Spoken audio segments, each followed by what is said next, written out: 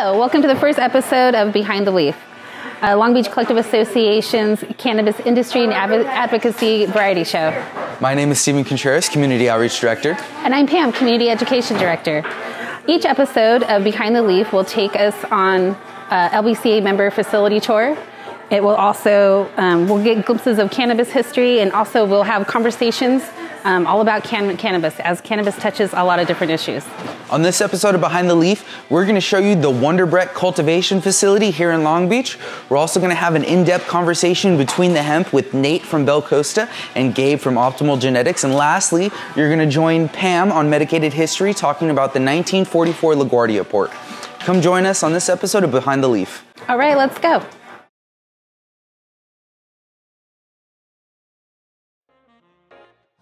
Hey, what's up everyone? Steven here, Community Outreach Director for the LBCA. We're at Wonderbrett, Walnut Street facility. You know what? We're gonna check out, we're gonna introduce you to the brains behind the operation, hopefully show you some cannabis. Come join me.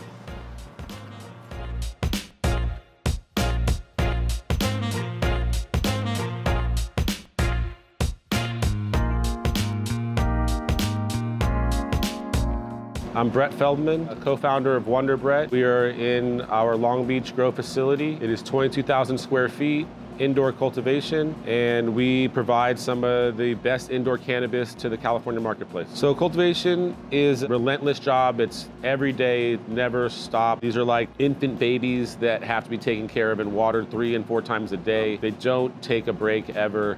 And at the scale that we're at, we have 36 bloom rooms here. We filling a room, chopping a room down every other day. So the pace just never stops. It's a train that will never stop from this point forward that we have started, and we hope to keep it going forever. The brand called Wonderbrett, and I co-founded it with a partner of mine here, and we are one of the very few fortunate people to found a great home in the city of Long Beach. We're really happy with the city. They give us such a great place to work out of. It's a big facility. There's 130 people here, so we got a lot of work going on. Long Beach is strategically located right off the 405 right here. The industrial zoning for where the location was, it's great to work here in SoCal and not have to be out in like the desert potentially. And it's closer to my home too. I'm born and raised in LA. So it's really just, more convenient for us as a brand. It's strategic so we can be in, SoCal the way we want to be. And it helps us grow our footprint to have this scale into Northern California as well. So you need a lot of product to grow to be as big as we want to be, and to provide as many stores as we like. So in getting started in this building here, I came in a little bit towards the tail end of the project, brought in as the cultivation team and as a partnership in the brand with the owners of the building. But they had been working on the process for over 1.5 years with the city, 2 years actually, I'm being told. My earpiece. And now we've been here running for about 8 months. We're working out all the kinks of a massive scale operation like this. I'd say that anybody who said they turned on anything of this scale and had it go perfectly from day one would probably be telling you some stories. Regulations and taxes are the biggest hurdles to every business in this space right now. Like an ounce of alcohol gets taxed, I think, at 2 and 3 cents an ounce. Whereas here, just for us to grow this weed, before we go to sell it, like that tax that you pay for alcohol is at the counter there. The tax we pay here, we get taxed just for producing this pound of weed. Whether we sell it or not, I'm gonna pay a $9.25 tax just for trying to grow it and producing it, whether I sell it or not. It's a very unfair system to marketplace that's trying to grow, and it's not how you would want to empower this new industry. I think that as cannabis has a stigma that it is, we're still getting punished from the old days. I still feel like the 37% tax at the sales counter is outrageous. I'm pretty sure when California voters decided to make this product legal and create this industry and the hundreds of jobs that we're supporting here, they didn't think that we were gonna do it at 37% tax and then taxing us before the product even got to the shelf either. I mean, there's multiple levels of taxes that people just don't understand. It's very complex for anybody to survive in this space. They're not making it easy. We have a very unique business model here that allows us to have a kind of immunity to what's going on in the marketplace where a lot of other brands are suffering, because we grow all the product ourselves, we distribute the product ourselves, and we sell it ourselves to the stores. We can still get some piece of a margin that allows us to want to be here and do this, but it's by no means a heavily profitable industry. It's being taxed to death. If I sell a product at wholesale for $20 to a store, by the time the end consumer buys it, it's going to be $60 or $65 plus taxes. So there's a lot of middleman in that space, and I'd say that the only person who's really made a lot of money in cannabis in the space for the past 2 or 3 years is the state of California. That they have collected, millions and millions of dollars upon our investments and our hard work going into this space. There has to be a more sophisticated conversation that takes place for these guys to understand that they are going to kill this industry and completely achieve the goal that they, the opposite of the goal that they set out to do in California. This is a voter state mandate that made this product legal. This can't be changed. This is what California's voted for. It's going to stay that way. And there's a lot of forces that be that are trying to strangle this market out, and they are kind of happy to see the black market thrive because it allows the second war on drugs to take place. This whole thing was legalized to take people that were getting marijuana cases and charge for this virtually harmless, very safe product to consume, take all these people out of this war on drugs and out of these jails. And it seems like it's a reinvention of that whole process again, the way that they're creating the system. I mean, you got a lot of people that have done everything they can to get their hopes and dreams into this space. They're getting their legs cut out from underneath of them at every different angle, from the way the licensing structure was put together and the timelines and the runway of capital that has to be spent to before you can even operate. So it's way more complex than anybody really understands.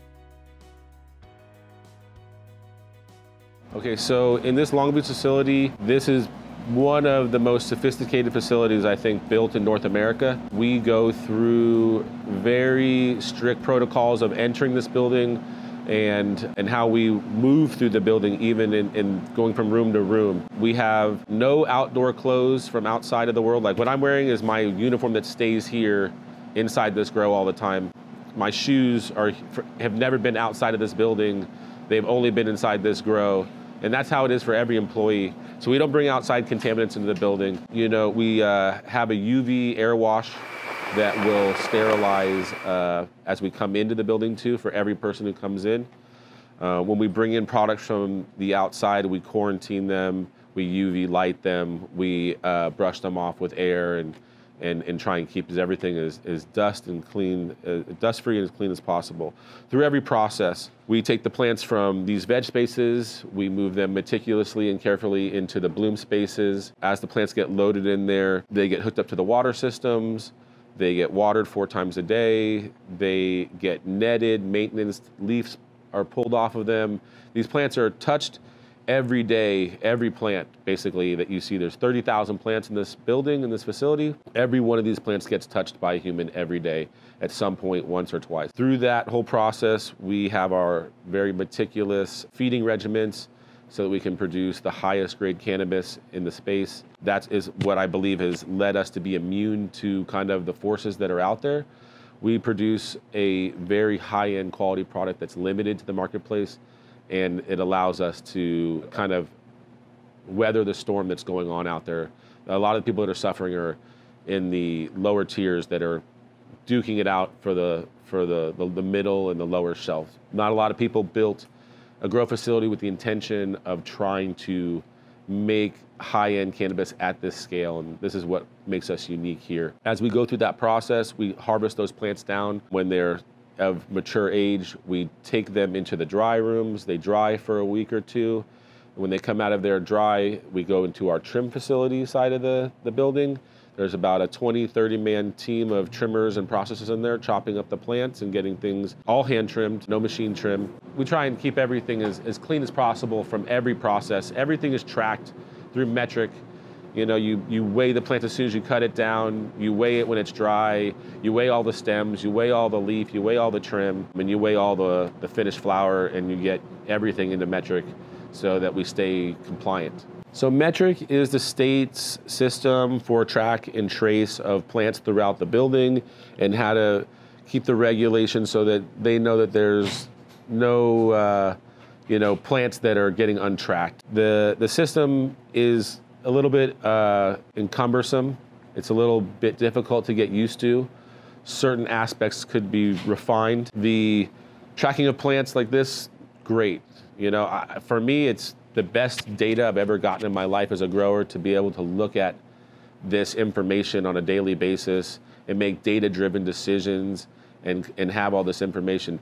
Some of the things that are a little redundant and kind of unnecessary is the way that they make you track plants that are dead or that were never going to be a plant that was a clone that that you're batching and you're labeling and you're entering in the computer. And they add a lot of labor processes to the system that, you know, cannabis had never dealt with in the past. The whole market for California is a very mature market for smokers. People have been smoking cannabis in this state for 20, 30, 40 years, and they know what's good cannabis and what's bad cannabis. They have made so many more processes that have changed that business model. It is kind of historically, an eighth of cannabis was like $50, $60 for a good eighth of cannabis. And this was 20 years ago. And even today, that marketplace, it has to kind of hold that value for people. That's what people believe cannabis is worth when they want to buy it.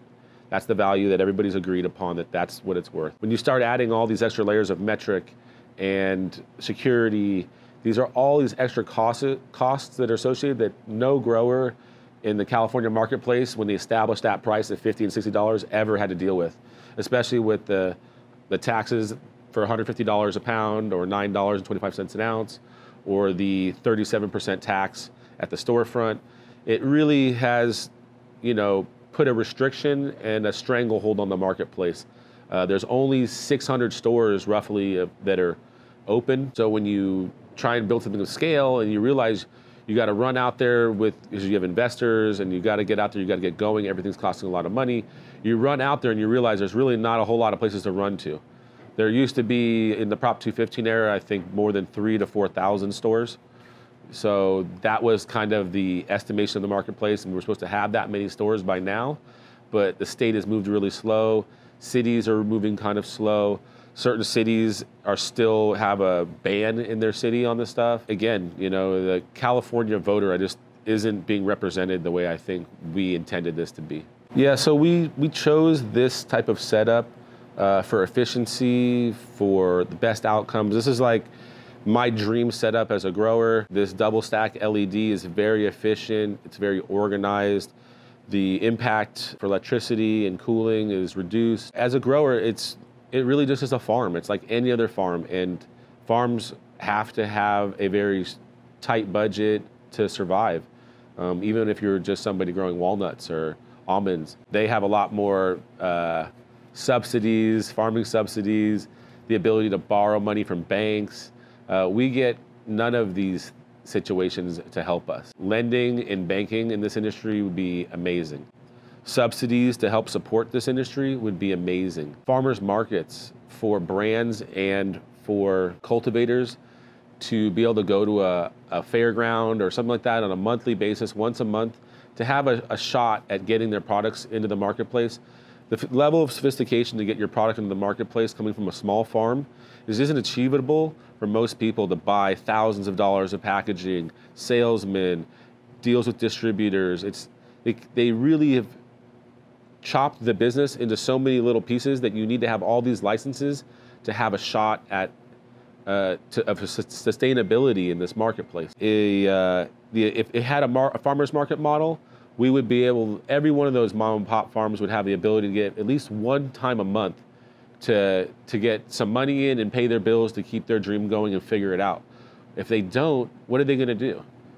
They're going to go back to what they did in the past, which will be a black market grow, the exact opposite of what the California voter wanted. We wanted safe, regulated cannabis in this space, and not to see our friends and family go to jail for something that is you know, one of the most harmless and safe things you could ever see. And it's just a plant. People are so scared of this plant for some reason for years and years. And even still, like the way I say, we still get treated like criminals in this space.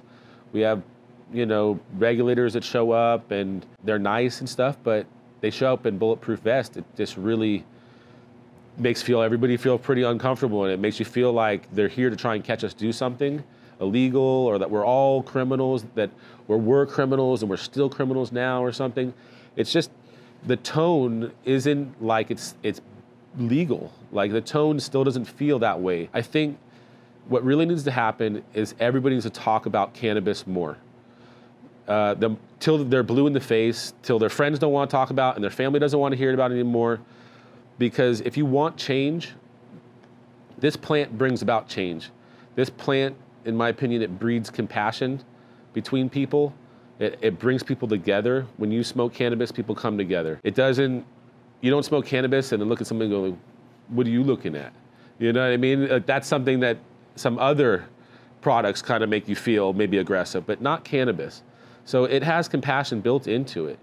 From there, if we could have that conversation and talk about this, the more we talk about it, that's what actually influences society and cultural shift.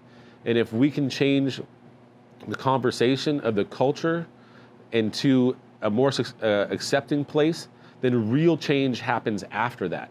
You know, a lot of things that people looked at 20 years ago, like someone being vegan, where they thought they were crazy. You know, now you can't go anywhere without seeing vegan stuff all over the menu. You know, so it's just about changing the conversation and the culture of how we talk about cannabis and taking the fear out of this plant. This is not something to be feared.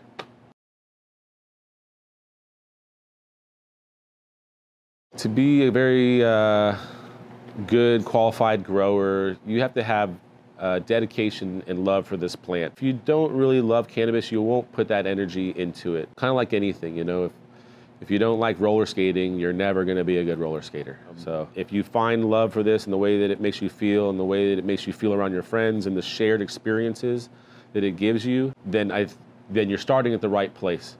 From there, you need a really strong work ethic. You know, the best employees I've ever had historically over the years were guys that had come from other industries where they were breaking their back, you know, doing plumbing underneath a house or something like that, and then they came inside to this nice grow facility that's controlled, it's warm, it's, you know, all you had to do is just kind of listen to some good music in your headphones and work on the plants, and it's kind of a very nice, relaxing, meditating almost type environment when you get into the cultivation space. It becomes very calming, very home feeling. Okay, so I have a qualm with the term master grower. The people like to throw it out there like they're master growers, but I'd say like a chief grower or the head grower or something like that, because master is so egotistical, and no one's ever gonna master this plant. No one can master it. It's untamed, it's wild. Basically, you can be a very experienced grower and be a head, you know, of the cultivation. And at head cultivation, a guy, for his salary, normally gets anywhere from like 80 to 120, 120,000 a year, depending on his level of skill and how many head cultivators are there. People think that, maybe you're assuming right now that I'm the head cultivator here and I make every decision. Completely wrong. I make decisions for my brand. I have a huge team of people that support us here, people that do data collection, people that are working on the plants, people that are helping develop our ethos for our company, the way that we want to present ourselves to the community. It's not contrived, it's organic and original. It's just, we put a lot of thought into how this is. We want to change the conversation. We want the culture to shift, and we want real change. And changing the world through plant of cannabis, I can't think of something that would make me feel more proud to be a part of, and employing hundreds of people along the line, you know, not just the people that are in this building, it trickles down into distro companies and sales teams and bud tenders and shops, and it just keeps going. Like, this is probably one of the most, you know, fast growing sectors for jobs in the country, maybe, you know, like, I bet you we're up there with tech, you know, on growth and expansion. There's so many more people now that can feed their family in the city of Long Beach, you know, because of City of Long Beach side, they're open their arms up wide and embrace groups like myself and allow us to do this. This is amazing. So we have about 140 employees here right now. When we started onboarding the facility, we went directly to the social equity program and got as many people as we could. From there, we kind of exhausted that list and started hiring more people from there. Not everybody in the social equity program worked out for us. We've retained about 30 of those people on staff right now, and they've worked out great. Working with the city of Long Beach hand in hand on this process has been just amazing. You know, being a grower and hiding in the shadows for years of what I was doing and never really having any interaction with, you know, authorities or the city or voicing anything, you know, for so many years, and finally being able to actually have this conversation and talk about it and be a part of conversations with the city, it's really a dream come true for me, because I've always dreamt of cannabis being legal, respectable, classy, and not the stereotypical image that they've painted in all the movies, which is very fun and, you know, funny and entertaining. I love those movies growing up, but it's not a real depiction of the average consumer of cannabis. So no, we don't do any drug testing here in the facility on our employees. We do drug testing for any of our drivers for distro, because that is the law. We follow everything to the letter of the law here. We are not going to ruin this opportunity or let this turn into something that's a bad thing for the city. We're going to do everything we can to protect this and keep it pure and good. I just want to say thank you to everybody in Long Beach for allowing us to cultivate in your city. We're really thankful.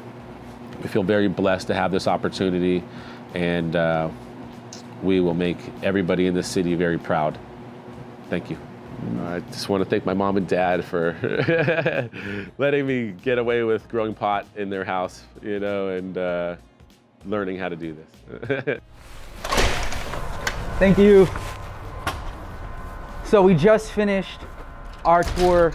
You checked out the grow, you saw the water, you talked to Brett. You know what? Go try some yourself. Go pick up the Wonderbrett today.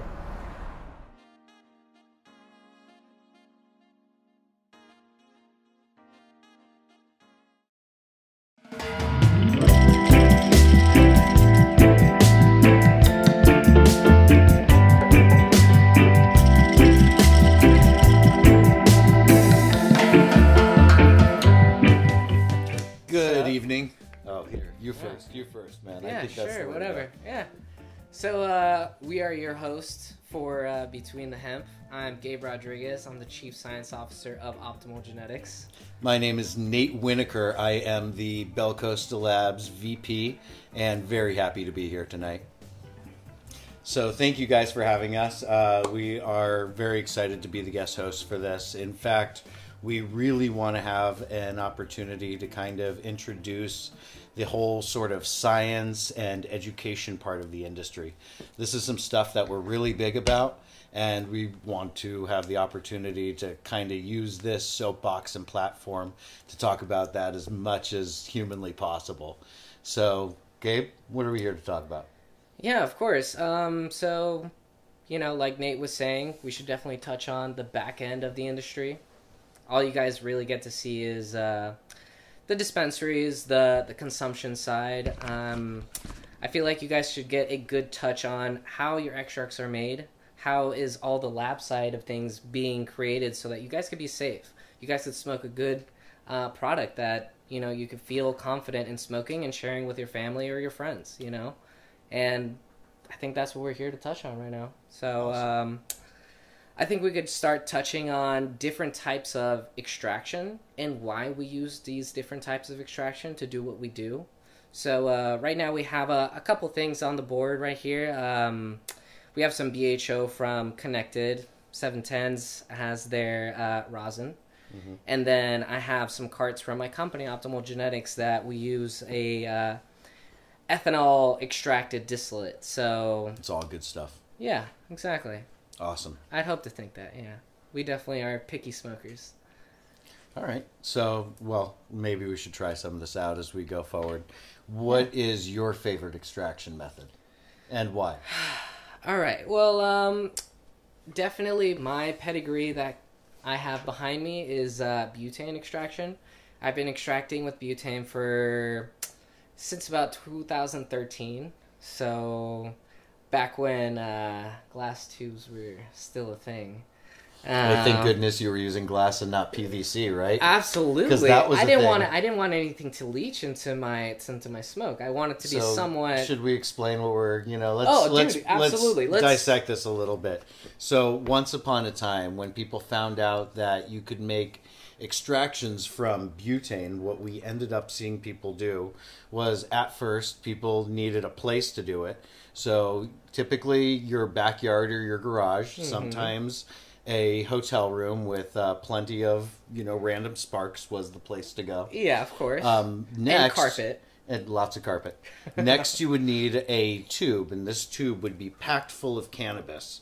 And often people, without even thinking that solvents would be able to leach chemical from these tubes, right, would reach for the cheapest, most available thing. And they would just reach for PVC, this chunk of PVC tube plastic.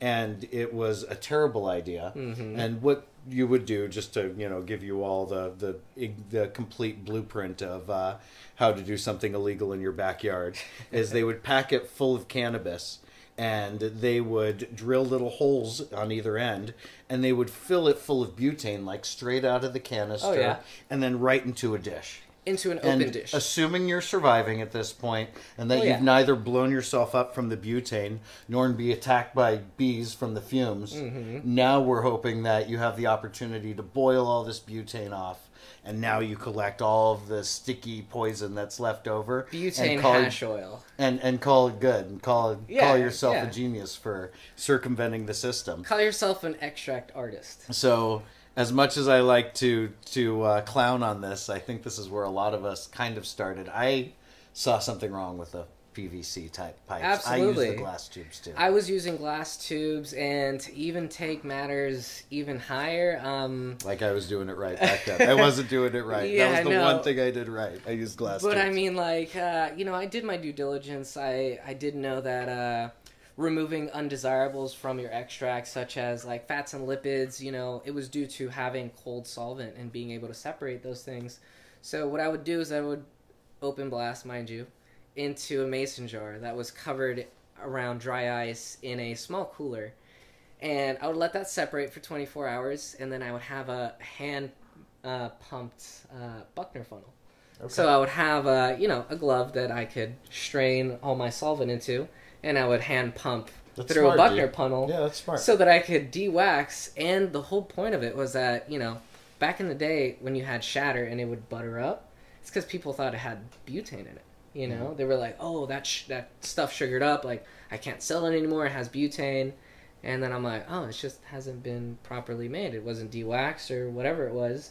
And I would get to go to a shelf having 3 to 4 times the shelf life than other types of shatter. So by the time that the consumer got it and smoked it, it was still perfect, So I tried to make the worst situation a little bit better, Slowly graduated to a precision in around 2014.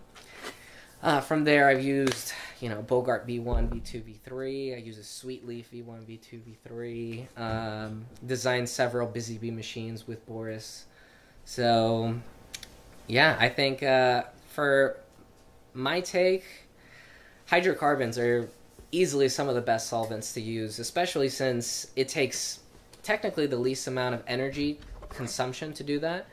You're using a non-polar solvent, and cannabis is a polar cannabinoid, so having that positive and negative just pushes everything down so much easier. It takes less work and everything. Ethanol, they're both polar, so it's a lot more agitation and energy to really get all those cannabinoids out of there.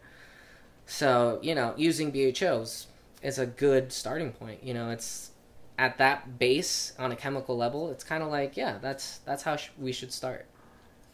Good words. So you prefer butane. Yeah. I'd like to think that butane extract is kind of the heart and soul of good quality, like the origin of what a good quality extract was. Absolutely. I think once upon a time, people